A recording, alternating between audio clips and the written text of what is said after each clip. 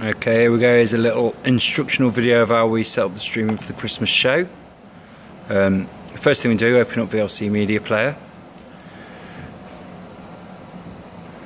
It'll take just a second to load. Here we go. Right, and in the top corner we want to click on Media and then Stream. Coming across to the next window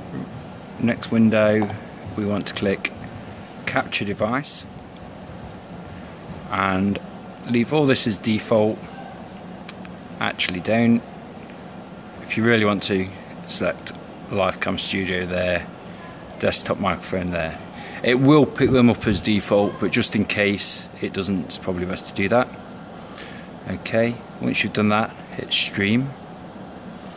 Okay, we get this next page here. This is just setting up your source. Don't need to worry about anything with that, just press Next. Next bit, this is how we're going to stream it on the network. It's quite important, this is. We'll click HTTP, and then really important, really easy to forget, we need to press Add here. Okay. On this next page, this just shows you where you're going to connect. We're going to connect to port 8080 when we do the connection path, so leave that as default. Okay, hit Next. Okay, video profile, we want to choose